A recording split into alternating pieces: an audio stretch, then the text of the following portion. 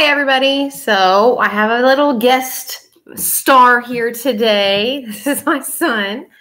So today we're going to read The Junkyard Wonders by Patricia Polacco. It's a little bit longer of a story, so just buckle up. So, son, if you want to come over here so then you can see it at the same time. Okay. All right. Over here. All right. My heart sang as I walked to school with all the kids on my grandma's block. On the first day of school, my mother and father had decided that I could stay just for 1 year. There with my father and grandma in Michigan. In my old school in California, the kids all knew that I had just learned to read, that I used to be dumb. Everyone knew that I was always in special classes. Here, no one would know. No one would tease me, and I already had a new friend, Kay. But when I got to the front steps of the school, all of the neighborhood kids ran off to their classes, and when I saw Kay and waved to her, she didn't wave back. I just stood there not knowing where to go, and when I showed two strange girls my class card, they got funny looks on their faces.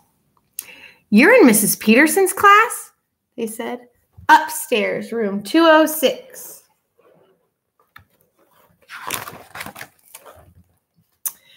Room 206. I found it. In the classroom, a gawky boy I'd never seen before yelled out, "Hey! The name's Tom. Not spelled T-O-M, but T-H-O-M. Sit here next to me." He had huge, dark-rimmed glasses that magnified his eyes. I sat down and looked around. Everyone seemed really different in one way or another. I couldn't put my finger on it. Suddenly, everyone snapped to attention. Our teacher was standing in the doorway. Short and stout, she seemed a little scary. Brusque. But her eyes were friendly. I was sure of that. She walked up to the podium at the front of the room and slammed an enormous dictionary on top of it. Then she adjusted her glasses, and without saying hello or how are you, she started reading in this no-nonsense voice.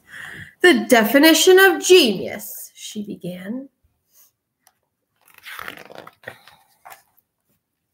"Genius is neither learned nor acquired. It is knowing without experience. It is risking without fear of failure.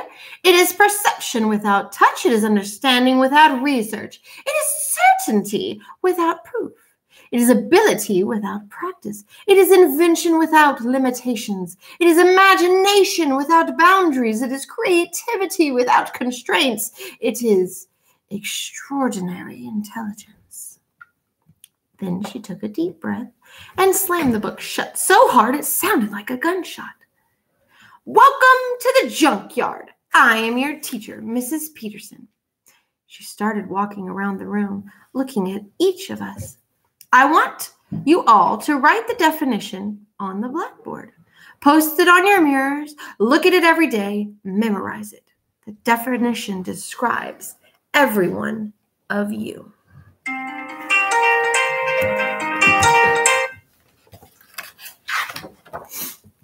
At recess that day, I couldn't wait to ask Tom, "Why is our class called the Junkyard?"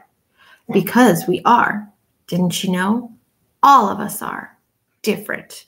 You know, odd. Like stuff in a junkyard. He turned toward the playground. "See that super tall kid over there? That's Jody Beach. He's got some disease that makes him grow too fast. He's my bodyguard. No one picks on me when he's around." He smiled. "Over there, that kid, that's Gibby McDonald. He has Tourette's. There's Stuart Bean. He has diabetes. Me, well, I have trouble seeing. They call me Sissy Boy because even so, I love ballet. It's my life. I take ballet too. At least I did in California. I knew that was something about you I liked," Tom said. I felt I had found a soulmate in Tom, and since he thought Jody was nifty, so did I. But it only helped a little. Mom,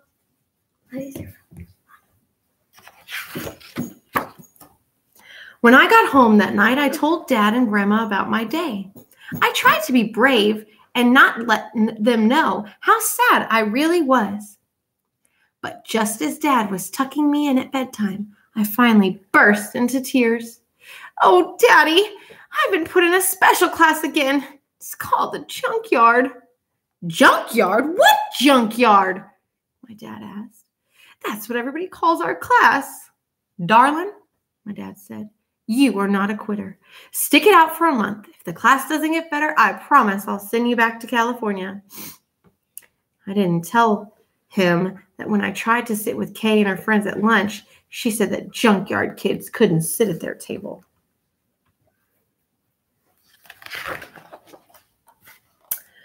The next day, Mrs. Peterson arrived in class with a basket full of small glass bottles. "Today," she said, "we are going to determine your tribes." She gave us each a vial. "Tip one of the liquid on your wrist. Smell. Some of you smell like lemon, some cinnamon, some almonds. Now, can you smell someone who has the same scent as you? They are part of your tribe for the year." I sniffed my own wrist. "Vanilla!" We all strolled around the classroom, sniffing each other's wrists. I sniffed a boy's wrist who was wearing a homespun shirt, and he sniffed mine. "Vanilla!" we both said. "My name's Gilbert McDonald. Call me Gibby." Then the two of us fanned out. I found a girl who smelled like vanilla. "Looks like you're my tribe," I chirped. She just smiled but didn't answer me. Gibby came over with Tom. "Vanilla!" he announced. "My bodyguard Jody is too." So Tom, Gibby, Jody, and I were a tribe. I asked the shy girl her name. She wrote it down on a piece of paper. Ravane Sauls. Tom told me later that she hadn't spoken as long as he had known her. From then on, whenever there was a project to be done, Mrs. Peterson had the tribes work together. Ravane never talked, but she was a whiz at math. Gibby had tics and shouted for no reason sometimes, but his father was a professor of engineering and Gibby loved to build things. Boy, was he smart. Jody loved reading everything, particularly poetry. He even wrote poems of his own. Tom made all of us laugh. He was so clever. Me, of course, I could draw, so I became the official journal keeper. The borders were filled with my drawings. It wasn't long before Tom, Jody, Gibby, Ravane, and I were best friends. We did almost everything together. Even after school, we visited Jody, who lived out on a farm east of town. His mother decorated cakes, and she was working on the tallest wedding cake I had ever seen. We all helped her.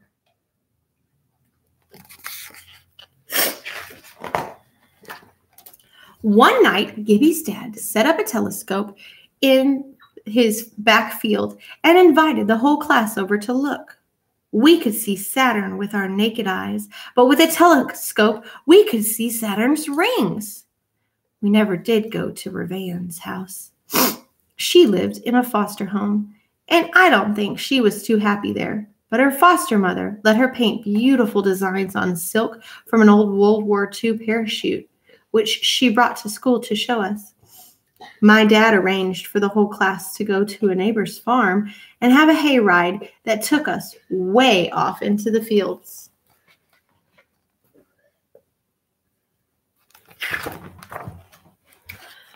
Our class was special, all right. The Junkyard kids were pretty amazing to begin with, and Mrs. Peterson showed us how to shine. She even helped us make badges that said, "The Junkyard Wonders." "So you can be proud of who you are," she said. That day we got the badges. This mean boy came running up to us. "Weirdos, retards, now you even wear dumbbell pins." A boy named Barton Poole grabbed the pin off my shirt. I started to cry, but then Tom and Gibby ran at Barton and his friends. "Right," one of his friends said. Now Twinkletoes and the jerking fool are going to hurt us. We're so scared. Just about then, Jody, big, wonderful Jody, appeared from nowhere. The Bean Boys sure backed off. Someday, you aren't going to have this freak to guard you, Barton snarled as he stalked away.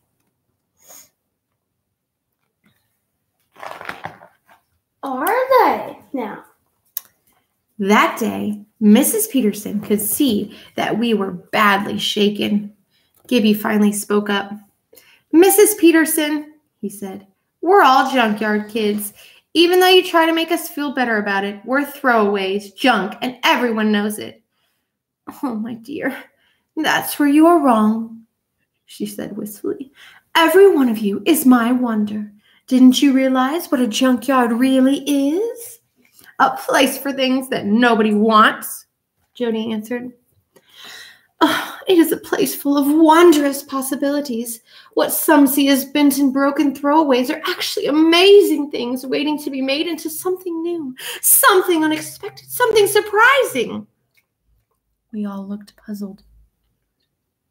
All right, class, get your coats. We're walking to the Melvin Beach Junkyard right now, she exclaimed.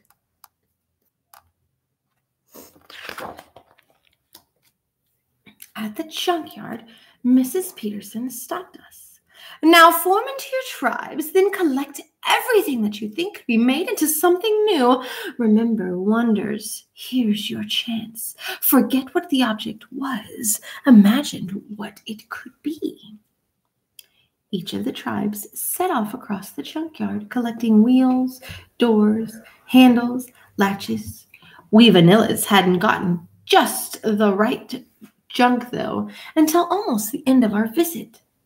As Jody, Ravan, Tom, and I were climbing over our last pile of assorted junk, Gibby called to us. He was standing under a shed roof looking up. There, hanging from the roof strut, was an old wrecked model airplane. Gib, that's just an old torn-up plane, Tom said, turning to leave. No, Gibby said. It's a beauty. I see it. We are going to rebuild it into something bigger, better, something wonderful, something that will defy gravity itself. This plane is going to fly all the way to the moon. There was such wonder in his eyes that we knew we had just what we needed.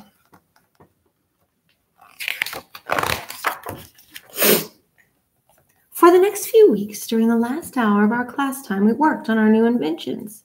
As we hammered and sawed and cut, Mrs. Peterson read to us Great Expectations, David Copperfield, and sometimes poetry. But every day, Mrs. Peterson reminded us, some people look at things the way they are and cry, why? But I want you to look at things and see what they could be and ask, why not? Gibby was the boss of our plane project. He removed all the outer skin, built in new balsa struts, and repaired a lot of the skeleton. Ravan replaced the old skin with pure silk. Finally, we painted the rebuilt plane with low-resistance lacquer. But would it fly?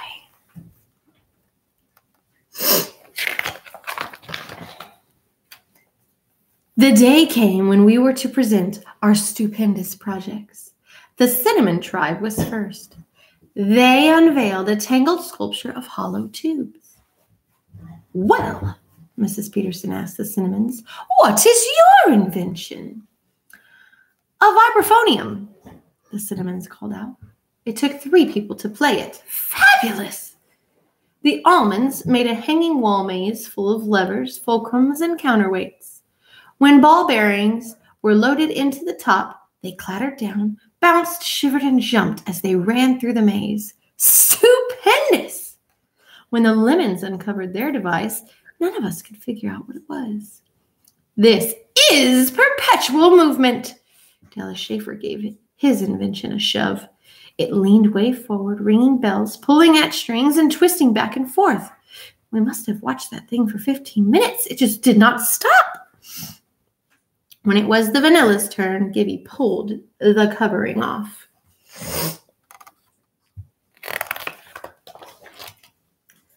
But that's just an old model airplane, Booth Schiffer called out. Wrong, Gibby shouted back. This here airplane is going to defy gravity. This baby's going all the way to the moon. Everyone laughed. Mrs. Peterson spoke up. If Gilbert says it is destined for the moon, I, for one, believe him. Come on, Gibby. Will that thing fly? Someone shouted. Oh, it will fly, all right. We flew it like a kite off of Putnam's Hill, Jody trumpeted. We had. That was off a hill. For it to fly by itself, though, we need a propulsion unit. He means a motor, I added. And we found the perfect one. It will take the plane right into the sky. Trouble is, it's expensive. That's when the tribe stepped in. All of them.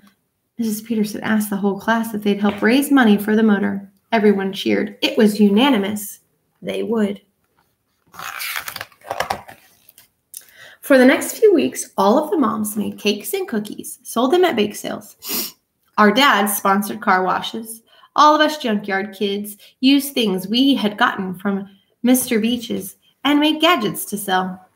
But that spring, we had made enough money to buy that perfect motor. The next thing to do was set a date for launch. We wanted everyone in school to see it. That's when Gibby thought of the school science fair. Perfect, Jody said. He had started missing a lot of school, not feeling well when he was there. Ravan was at his side. Sometimes she even helped him climb the stairs. He could launch it from the school roof, and it would fly right over the field where the fair is, the class cheered. Maybe, Mrs. Peterson said. But wait, this magnificent airship has to have a name. Everyone started calling out names like Fabulous Flyer and Windy Wings. Jody stood up. He sure looked pale. I think she needs to be called the Junkyard Wonder because we made it out of junk, and because we Junkyard Wonders made it. That plane is us.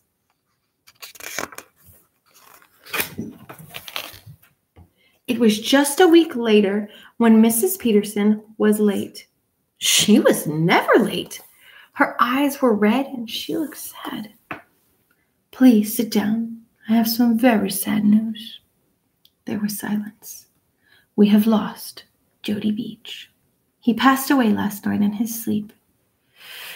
Then she put her face in her hands and cried. How? I managed to sputter. Ravan and I held hands. Jody had a disease that made his body grow faster than it should. It just kept growing and growing so fast that his dear heart couldn't keep up. It just gave out. Mrs. Peterson answered. Later that day, the whole class went to the woods behind the school to collect flowers and to remember Jody. Now I know what the plane has to be called, a voice called out. At first, we couldn't figure out who was talking. Then, to our shock, we realized it was Ravan. None of us knew she could talk. He wanted it to be called the Junkyard Wonder. That's what it has to be. Tears rolled down her cheeks. All of us agreed.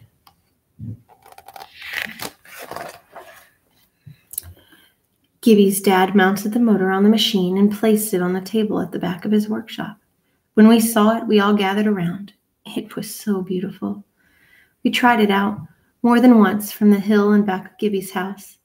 It seemed to work, but would it work from the roof of the school on fair day? And would we even get a chance to try? The stairway to the roof was always locked. Maybe Mr. Weeks, the janitor, could help us get to the roof. I think he will, Mrs. Peterson said, but it will have to be a secret. The day before the fair, we could hardly contain ourselves. Would newspapers be there? Scientists from a nearby university? We huddled together out on the playground, chattering about our plans for the launch. Cheese it! Look who's listening, Tom warned. It was Barton Poole. He'd heard everything. He leaned into Gibby's face. Your dad wears skirts. Then he sneered. And no one's allowed on the school roof. Got it? No one. And I'm telling the principal about your stupid plans.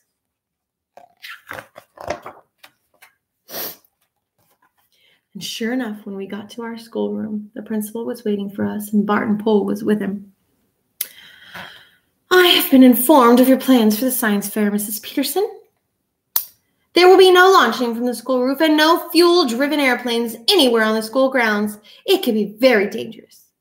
Mr. Weeks will keep your plane in the janitorial closet until the end of the school year. The principal turned on his heel and left the room. Mr. Weeks looks very sad as he carried the wonder out of the room. Sorry, kids, he said. We were stunned. Ravan started crying. This is going to be for Jody, she whispered. Mrs. Peterson said nothing for a time, then she began. We're going to launch the wonder tomorrow, just as we planned, and from the roof.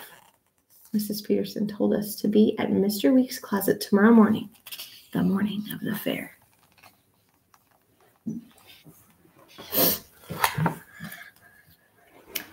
Our secret weapon turned out to be Mr. McDonald, Gibby's dad. If Mr. McDonald stayed with us during the launch, the principal was okay with it. We couldn't believe the good news. Mr. Weeks handed the wonder to Gibby's dad. Let's take her up, he said to us. On the roof, we could see kids pouring onto the field to look at science exhibits that were being set up. Ravan pulled gorgeous silk streamers that she had hand-painted out of a bag and let them stay rolled up at the edge of the roof. Then, with Tom's help, Gibby and his dad put the wonder in place. They carefully connected the engine to a car battery, then primed the pump to deliver the fuel from the tin sitting next to it into the engine. Then they pumped the fuel with the plane into the plane. We all stood back and watched. Maybe it'll go all the way to Lansing, I speculated. Maybe even to Detroit, Tom said. Maybe around the whole world, Ravan whispered. No, Gibby said with a grin. This baby's going all the way to the moon.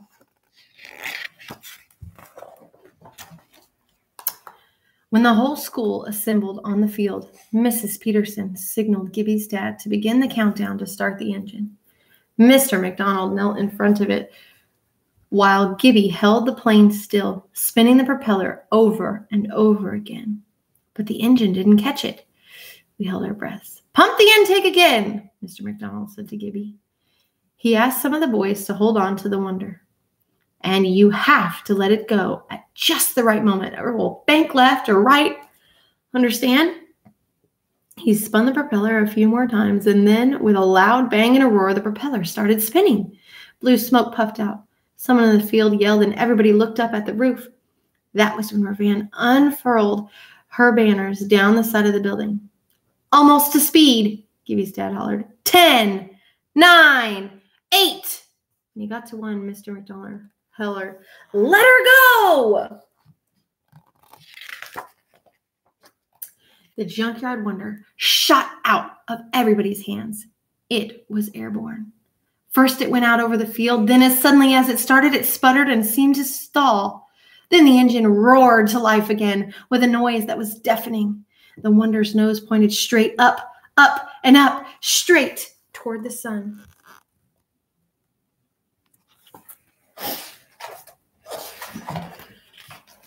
We all ran to the wall of the roof and watched breathlessly as it streaked through the cloud cover, then appeared above, ever skyward, straight to the stratosphere. We all watched until it became a speck in the sky. Then we couldn't see it anymore. Even though the science department from the local university was there, along with the school board and the newspapers for all of us, it was only Mrs. Peterson that mattered, and Jody. Tears glistened in Mrs. Peterson's eyes as she watched the wonder climb into the heavens. Like I said, Gibby whispered, that baby's going straight to the moon.